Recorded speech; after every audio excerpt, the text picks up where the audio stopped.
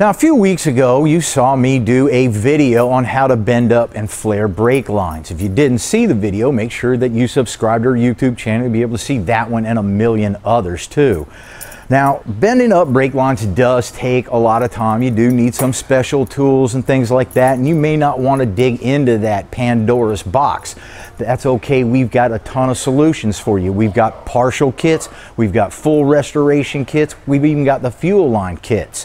Now, in your partial kits, that'd be like maybe you're switching over from a single reservoir to a dual master cylinder. It's the first safety thing you should do on your truck, by the way.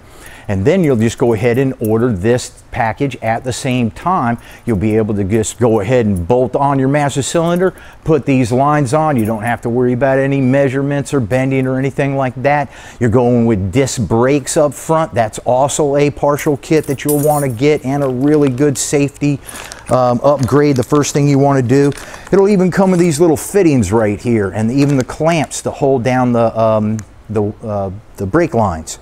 Now, if you're doing a full frame off restoration and you're going front to back on everything, we've got those kits too.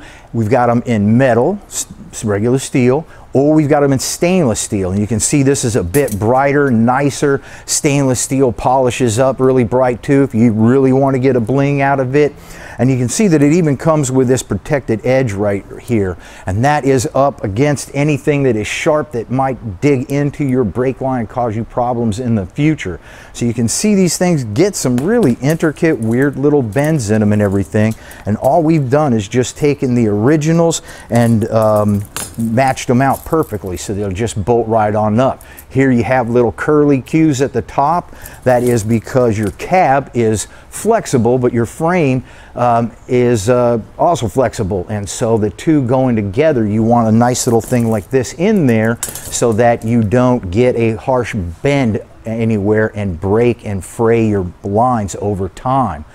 The fuel lines, they are going to be coming to you also all measured out for you. You don't have to do any math. Now, this is bent like this so that we can put it in a shipping box, because if you bend these out straight, the chances of them getting damaged is greater, and the shipping cost goes way up. So to keep your shipping costs down for you guys, we just simply bend them like this, and you're just going to just nice and gently straighten them on out, no big deal, and then go ahead and install it in your truck.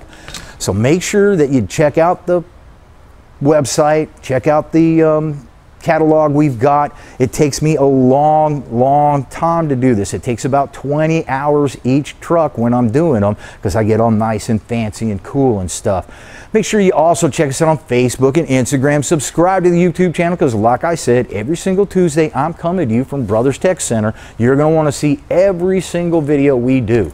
We'll see you next Tuesday, man.